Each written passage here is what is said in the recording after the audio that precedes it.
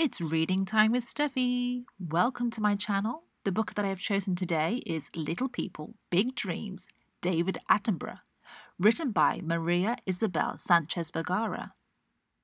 Please subscribe to my channel as I'm adding new books each week, and if you enjoy this video, please give it a like.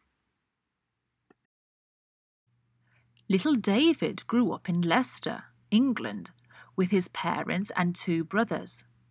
His father was the head of the local university, and they lived on campus, a great place for curious minds.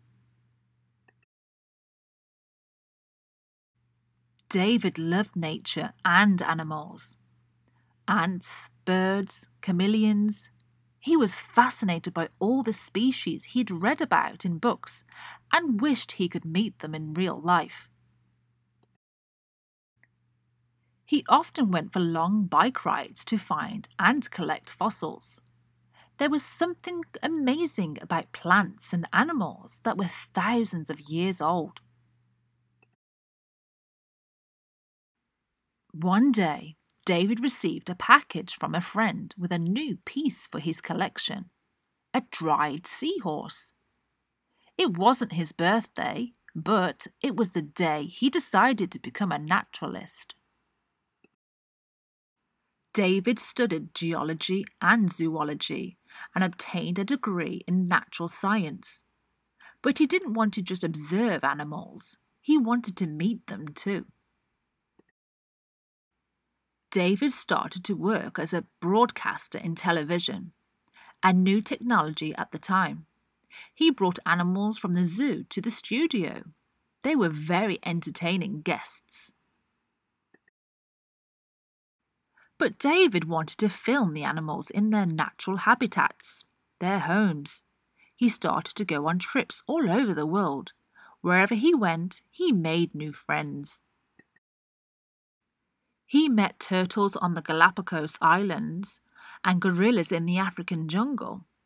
When he visited Antarctica, he was introduced to all the members of a penguin family.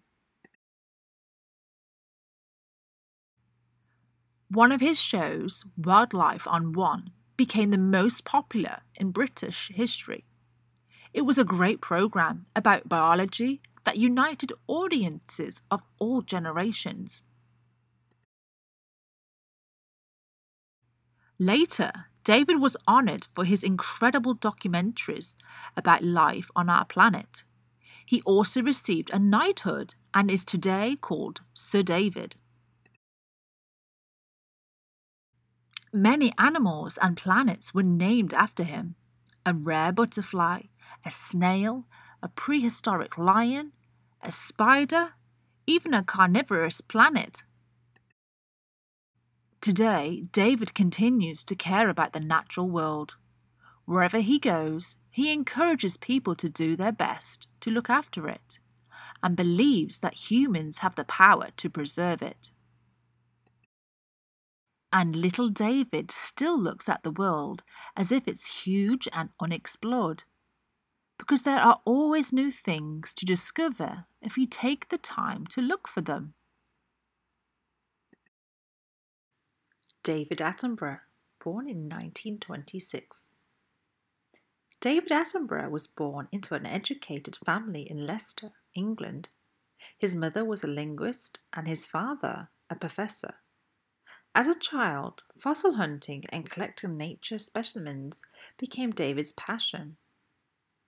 This appetite for learning stayed with him, and as a young man, David won a scholarship to study zoology and geology at Cambridge University. His studies were paused when he was called up for the National Service in the Royal Navy in 1947, but he later returned to gain another degree in anthropology. Combining a love for the natural world with an understanding of human behaviour, David became known for his unique approach to broadcasting at the BBC. Speaking in a hushed tone full of excitement, David filmed his first show in 1957, The Pattern of Animals and Zoo Quest. He wanted to find ways to connect audiences to the natural world, and the opportunity to do so came about when colour television was introduced to the BBC in 1967. His groundbreaking series, Life on Earth, transported audiences from their living room to the world in a totally new way. This was the first of many pioneering shows, including Wildlife on One, The Private Life of Plants, and Blue Planet, all of which changed human understanding about our place in nature. David believed that no one will protect what they don't care about, and no one will care about what they have never experienced. In his 90s, David continues to make audiences all over the world care.